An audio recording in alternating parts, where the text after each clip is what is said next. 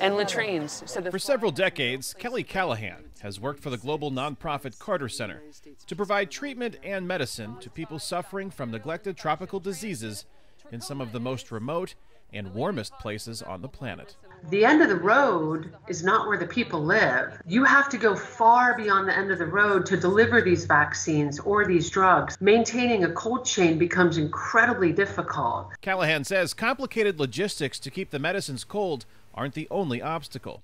Antibody therapies are difficult to develop, expensive, and often must be administered by medical staff. Many patients also don't want to be injected with needles, as healthcare professionals know all too well.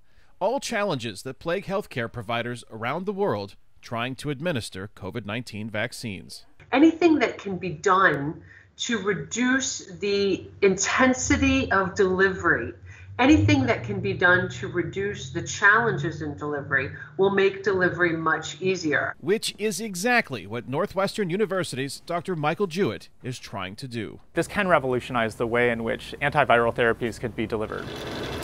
Dr. Jewett and his staff at Northwestern's Center for Synthetic Biology, in partnership with the University of Washington and Washington University in St. Louis, first used supercomputers to design a new protein-based antibody nasal spray.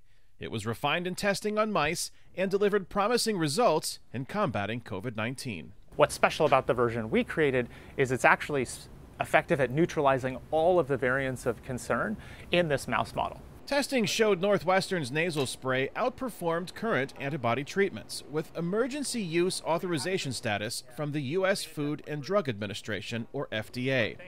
Northwestern's nasal spray maintained effectiveness for longer and also reduced the overall level of infection.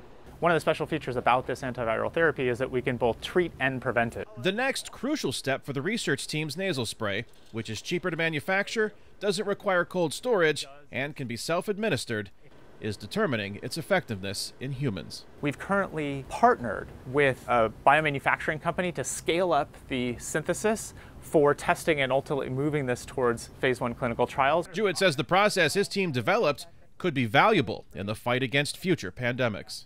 So I do think that all of the elements of the kind of platform that we've been able to put in place could be repurposed towards future viruses that we might face. This could be a game changer for many different types of treatments, not just one particular disease. It could be for multiple diseases. Clinical trials for the COVID-19 nasal spray could begin by the end of the year.